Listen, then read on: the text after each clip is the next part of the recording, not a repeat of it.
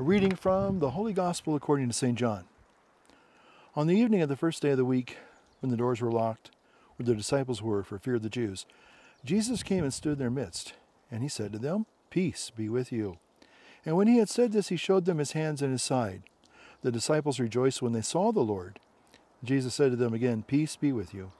As the Father has sent me, so I send you."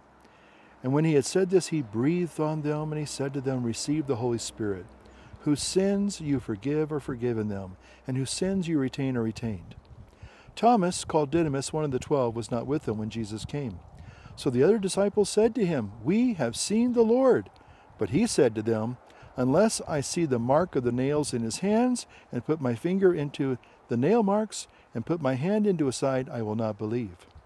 Now a week later his disciples were again inside, and Thomas was with them. Jesus came, although the doors were locked, and stood in their midst, and he said, "Peace be with you."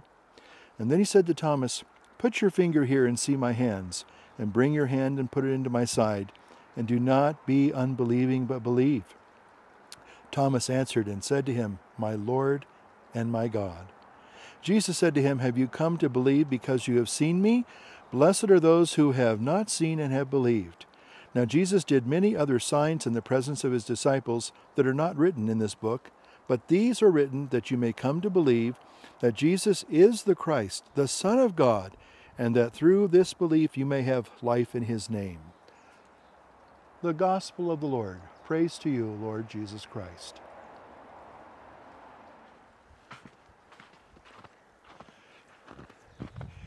In the name of the Father, the Son, and of the Holy Spirit, amen. Christ is risen. Truly he is risen. Christos voskres, vo istino voskres, Christos anesti, alitos anesti. Well, Father Francis with you on this second Sunday of the holy season of Easter.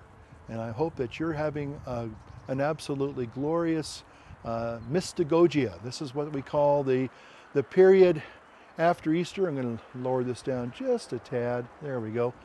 The mystery, the mysterious resurrection appearances of Jesus to his disciples. Again, and so today, here we are in that upper room, and we are with the disciples the first time that Jesus comes and says, "Peace be with you." And this, my friends, is his greatest gift to us, next to salvation and eternal life, but his peace that we can know here and now and experience and live it, no matter what the circumstances may entail for us as we go through, still on this side. The resurrection's this wonderful demarcation between life and death and history. We're still on that one side of the resurrection experience. We get a little foretaste from time to time, but we still have yet to enter into the fullness of the resurrection experiences of Jesus. This Sunday, interestingly enough, in the old calendar, is known as Dominica in Albiis de Ponendis. Dominica in Albiis de Ponendis. What does that mean? It's a Latin phrase. It is the setting aside of the white garment. Now it's also, second Sunday of Easter is also Divine Mercy Sunday, as many of you know. And I think that when I think about the original understanding or the original theme of this Sunday of Easter, and not to diminish anything about Divine Mercy Sunday, because it's almost like second Easter.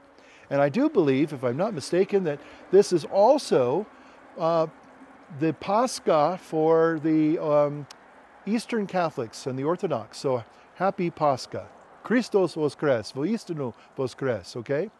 So, but again, this second Sunday of Easter is kind of like a twofer, when little kids, get 2 scoops of ice cream, Well, you've been awfully good, Johnny, so we're going to give you 2, 2 scoops, twofer, you get a twofer, or a 2 for 1, And in many ways, that's what the second Sunday of Easter is all about, is, it's not just, a lot of times in our secular world, we celebrate a day, if that.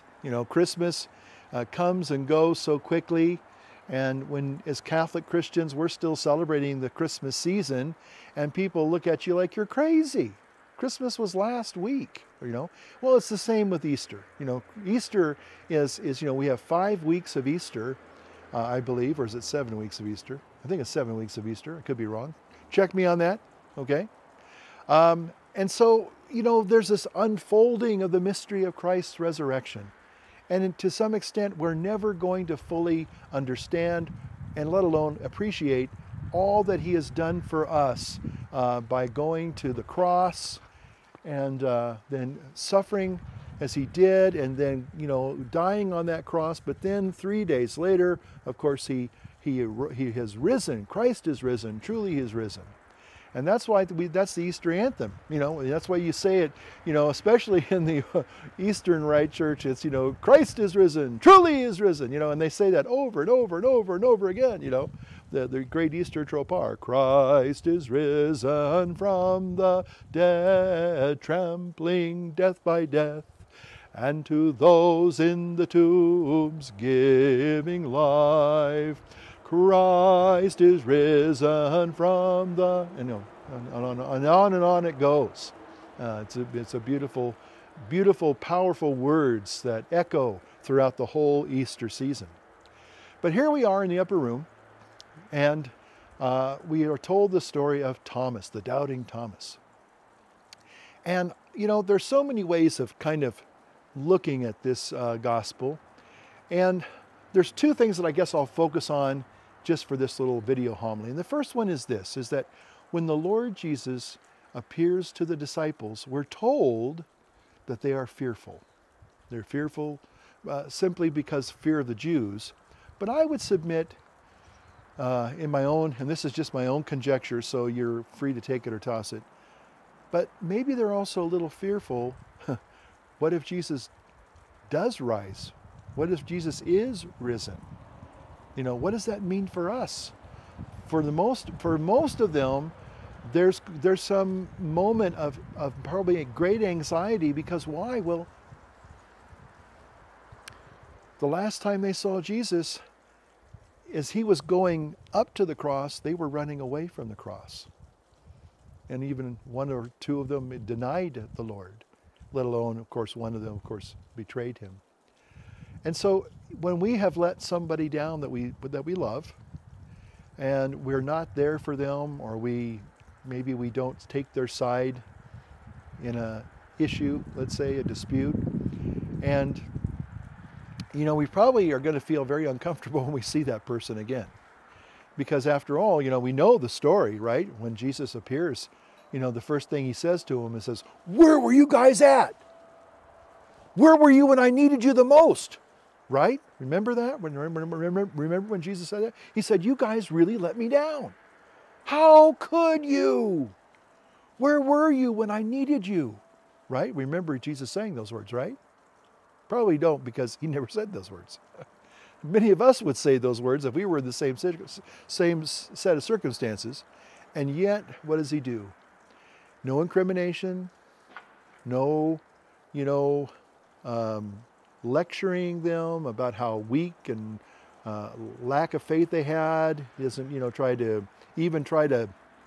he doesn't even bring it up. You know, he just simply says, "Peace be with you."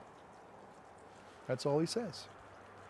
And I love this gospel because it says that the Jews were, because they were fearful, they were behind locked doors. They were behind locked doors.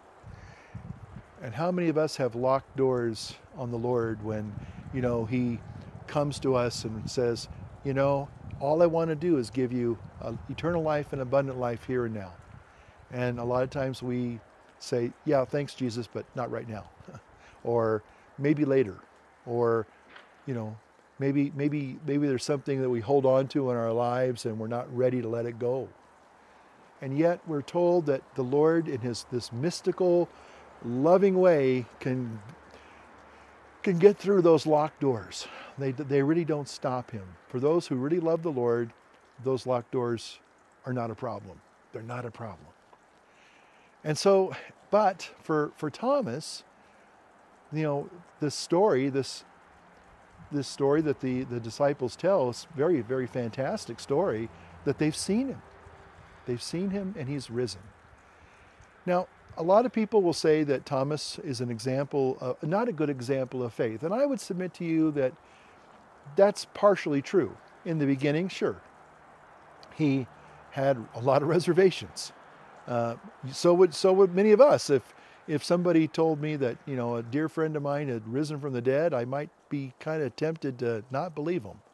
As much as I would love to see that person living and breathing and walking again, chances are I would probably be very incredulous. And this is where we find Thomas.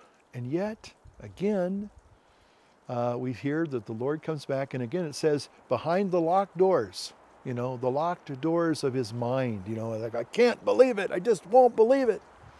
But then he does say something that I think is wonderful. He says, unless I see the nail marks, and I touch the nail marks, and I touch the wound in his side, because they were, even though they had run away and they were at a distance watching the whole thing, the whole horrible thing happening on Good Friday, they saw the wounds being incurred in his flesh at that time. They knew those wounds were, you know, his calling card, if you will. They were proof positive that it was him.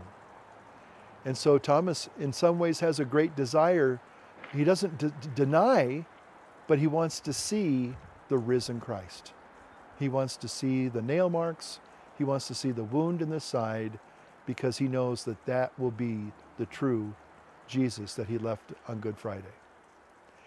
And so the Lord grants him this wonderful request, you know, in this wonderful, evocative, tender moment. He says, give me your hand. Give me your hand. Thomas, give me your hand. Here, now touch the nail marks. See? Here, now, no, don't, wait a minute, there's more. Now, touch the side. See that wound? Yeah, it's me. It really is me. And so even though Thomas starts off as a doubter, a skeptic, he probably makes one of the greatest proclamations of Christ and his divinity when he says, my Lord and my God.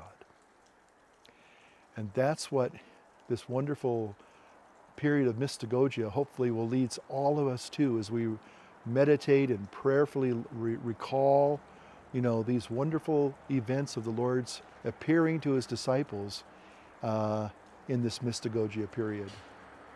And just know that the Lord longs to reveal himself to us, no matter what kind of locked doors or barriers we might want to put up and say, I don't believe that, or I wish I could believe that, but I can't. You know, he longs to gently take you literally by the hand and guide you to those saving wounds, so that you too can know the peace that he longs to give you. Well, may God bless you today and every day. Father, Son, and Holy Spirit. Amen.